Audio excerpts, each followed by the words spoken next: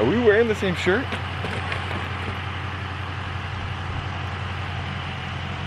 Yeah, I think so. We're getting started with day 4 of harvest. Yeah, and after today, we're gonna have 42 acres of soybeans done on day 4. 10 acres a day. 10 acres a day.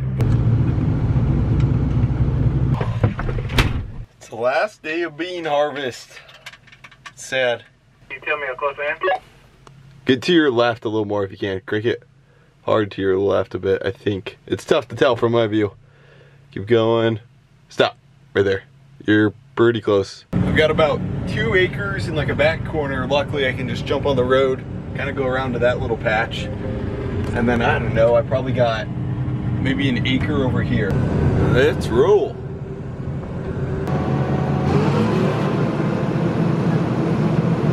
Spence is gonna head up there and see if we can't cut through the there. Otherwise we're gonna have to cut through the field to get back there. You might just cut a few branches, that's about it. Okay, we could easily just cut through the field too. Is the grass crossing good that you know of 100%? Yeah, it's not too bad, I don't think. I'm through here, it's good to know if it works, we can always back up. 10-4. I gotta be real careful, and I probably shouldn't be on the camera because I've seen a bunch of rocks through here already. I don't know what it is about this, but this, maybe it's just me, but these beans, from my perception on the manual yield monitor back there, seem to be doing a lot better than any of the other beans I really harvested. We still got a lot left to go here. I think this is a 2 acre patch, and I'm surprised by how much is there yet.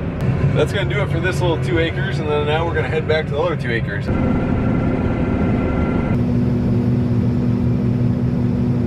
The last beans. There's a couple leaves and green stuff. We're just, we're gonna send it in and kind of blend them off a little bit. I just got here, the sun is a little lower than I thought it would have been.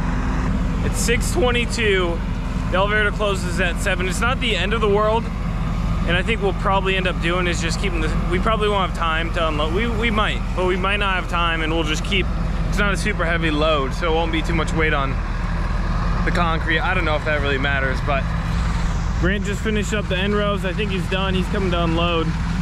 And that is it for bean harvest 2021. I only did 45 acres, or 42, or 45, something like that, 43.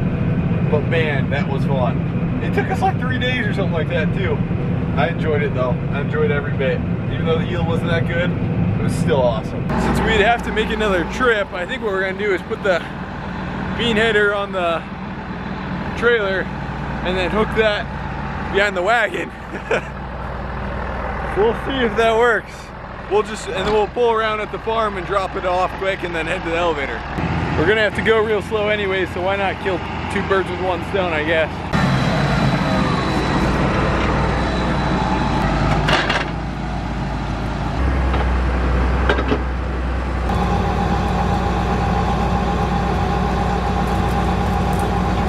Okay, so okay. Let's just go back a bit. Okay. That right there.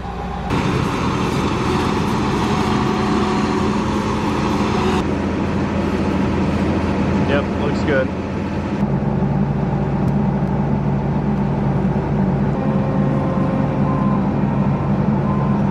Alright, I'm in now. 10-4. Let's roll, butt crack. Grain train and header train. Okay, now probably get over as far left as possible. Come on, baby.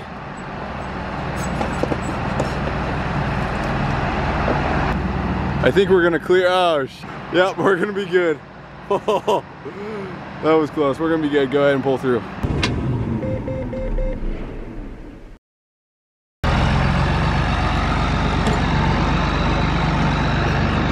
Dad beat us here. When he pulled around, when he pulled that out of the shed, he didn't know the header was even on the cart behind it. I think he was gonna go the grain elevator. We still got some beans in there. I think he was too. He was gonna pull that thing in on the scale and oh shoot, I got a header behind me. So it's the next day and Dad beat us to the shed. Me and Spence went to John Deere, Northern Tool, got some big wrenches, which is gonna be nice, and I have a toolbox in there, so we're kind of getting things organized. It's like a mid-harvest break right now, trying to get the corn head all set up. So we got to run through that, make sure everything's good, get the combine set up, and I got the fan speed on the combine isn't adjusting, so it's set. So I think it's something with, I looked it up, it's something with the actuator. So we're gonna work on that today a little bit too. The whole headliner in this cab's starting to come out. It's starting to come out of these. I can just put it back in luckily, but the headliner's in perfect condition. I don't really want to replace it. So I think what I'm gonna do is put it back, and then we'll get some pins. Put a couple pins in the corners here that'll help it hold. We're gonna go run this load into town quick, which isn't far. This is just some of the beans we had left over when we were taking them back 2 nights ago. It was just too late. The elevator was closing, so we just tossed them in the shed.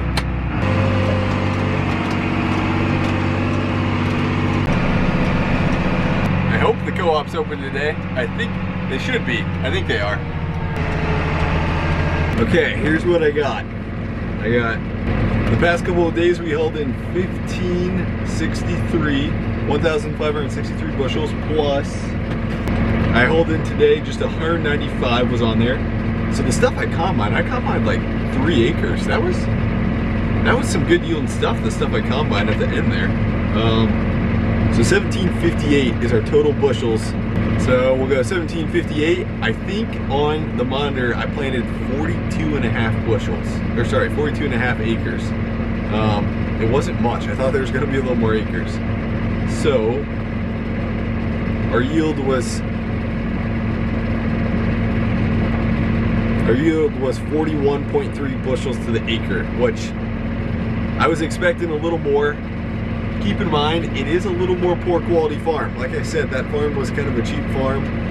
There's a lot of end rows, stuff like that, but it's fine for this year. Hopefully we can improve next year, because all I did this year was just plant the crop.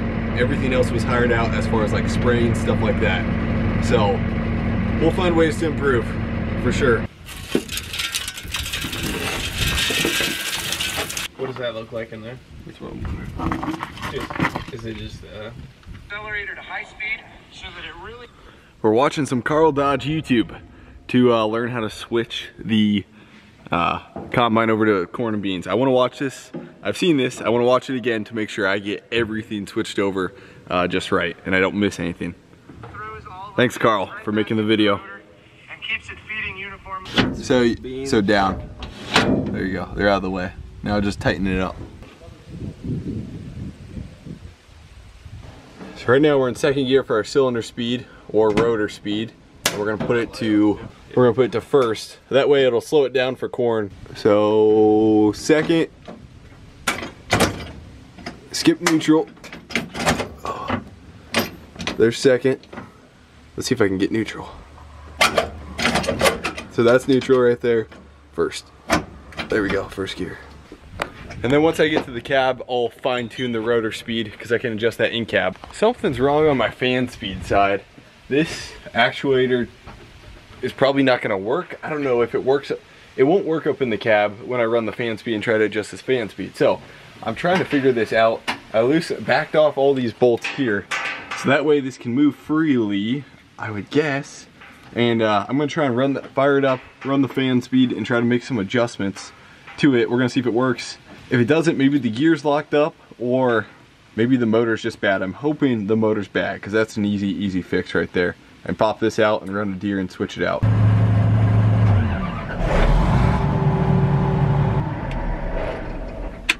What was happening, we had some hydraulic oil level leaking and for some reason that thing, the hydraulic oil must have been overfilled or something. It was coming out the top side of the cap here. So you think that's how it works? I'm thinking so. Do you want a funnel? I got that down there. Oh! Here. You ready? Yeah, and then I lost where the cap was. We're gonna find it. I got it, the cap right here. Otherwise I would have shut it down a lot quicker. Get a bunch of towels. Okay. I got a funnel. We're gonna run a funnel to it.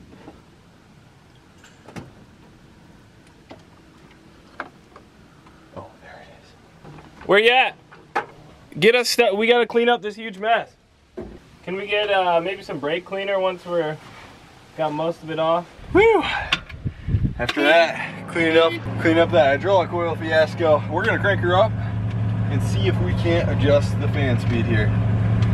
I want to let her warm up a bit though. Just make sure you're back away from it. Roger that. If Spencer starts jumping, then I got too close. It's going.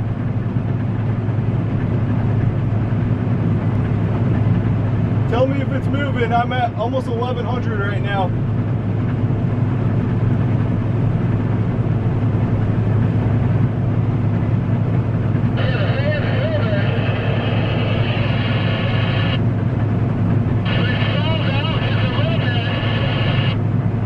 Well, it looks like we got the fan speed to move, which is surprising. No, I'm just gonna run it. I'm just gonna run it back up to 1200. Keep it at 1200. Okay. We're pushing this fan speed to 1200 because that's what it's supposed to be at for corn, roughly estimate. And I actually got it to work this time, so we're just making sure that it's actually adjusting down there, like it says it is on the monitor. Okay, I'm at 1200. I'm gonna make a couple other changes here while we're at it. Cylinder speed 350. Okay, chaffer and sieve are already done. Feeder accelerator, yep, slow, blah blah blah blah blah. There we go. We should be good. Okay, we should have everything set. We're gonna get hook it up to the corn head back there and then check out the corn head.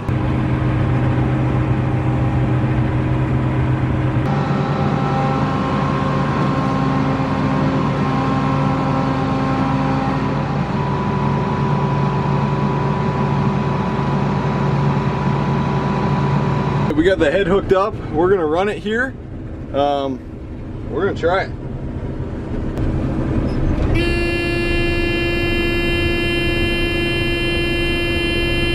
So right now our head speed's set at 480. I'm gonna set it at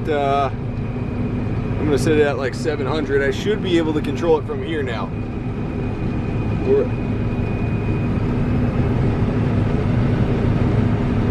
Okay, that was 600. We'll leave it at there. I'm gonna go real slow at the start, so we'll leave it at 600. Gosh, that's nice how you control it on the go. I want to see if I can control the deck plates too. I should be able to in here. Yep, they're opening right there. If you can see right between the corn head, right by the gathering change, those deck plates, I'll open them all the way here. There they go. We're actually gonna pick some corn. We were like, okay, well the head's actually pretty decent as far as like, we greased everything and lubed all the chains. Chain tension is pretty similar across there. It feels good. I don't know the perfect tension, but all of them look and feel pretty darn good through there. Got a faster gear. Let's go. Okay, here we go. Go to camera. And should have everything set. Grain elevator closed, rock trap closed. We'll know if it's in. Tell us if anything goes wrong. We're gonna go.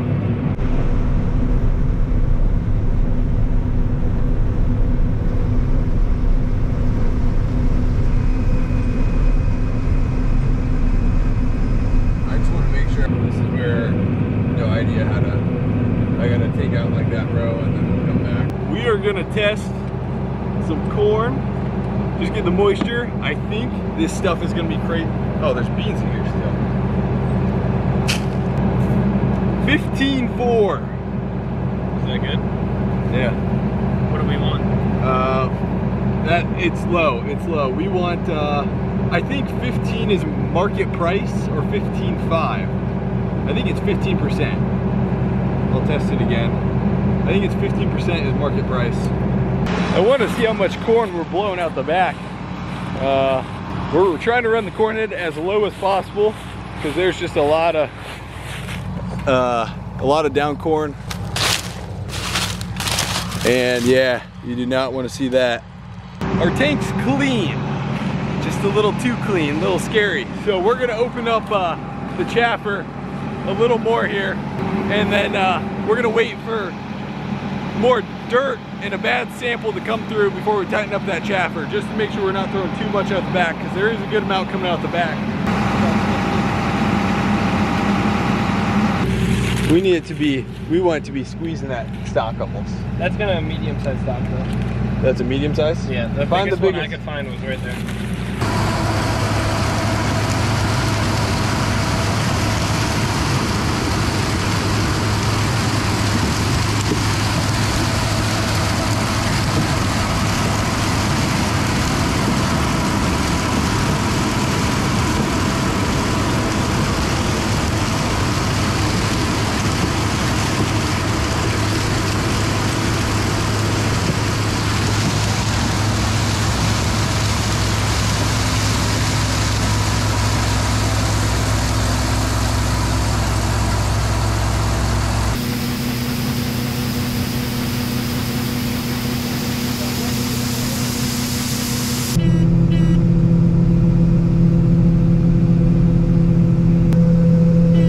Holy crap!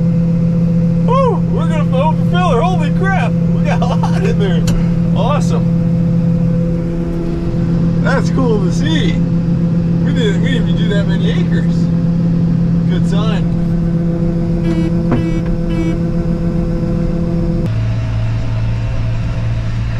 I grabbed a bucket. Okay, we got 533 bushels out of that. It was 15.8 moisture. So what I'm gonna do is, I don't have a yield monitor, but I really want to know what the yield is. So I'm gonna go to the 4 corners of this plot and just map on my phone. It's on X Hunt. I'm sure you hunters have heard of it. And basically you can just map out where you are. It's pretty dang accurate. Area shape. So we want to drop a point. Perfect. We're gonna go down. Next point, roughly right there. Drop point, create a line, 108 yards. Next point. I'm running that corn head probably almost as low as possible, essentially. So it's cutting it low. That corn, we're bringing in a lot of material and stuff, but when this corn's like down like this, I guess that's kind of what you have to do, I feel like. Drop point, 2.51 acres, roughly. There's a lot of down corn through there, so 2.51 acres. So what did I say, 533? 533. It was a little higher, but we had a moisture dock. Divided by 2.5. 213? Wow. That's not bad through here. That is not bad. That's pretty good. Awesome. Okay, I'm kind of pumped. Because I thought, especially with this down stuff through here, like, it's gonna be bad when I was combining it. Because, like, there's some spots where I'm missing. I hate to see that. I almost want to go pick all those up and toss them in. There was a lot of down corn through there. So I think we'll hit some better spots in the field where hopefully we can even get a better yield. So that's good to see, at least. That's good to see. I thought maybe it'd be below 200 through here. What do you think, Spence? Corn harvest. It'd be fun to do a full day, see what we can get done, you know, kind of that stuff. Run full throttle. Yeah. Oh yeah. So we got 2.5 acres done today, which felt like a lot, felt like a ton. But Sunday, can't go. Elevator's closed. Technically I could fill the wagons. But Monday, sensor, moisture sensor is going to go in there. Yield monitor, let's see, moisture sensor, and then I forgot the term, the beater plate that actually feels the amount of pressure of corn going against it, that actually counts yield, is going in there on Monday too. So we're going to install that with the AMS guy, and then after that we're just going to calibrate it and get rolling on corn. So seriously guys, thanks for watching this one though, and there will be a lot more corn harvest videos coming up. Thanks guys.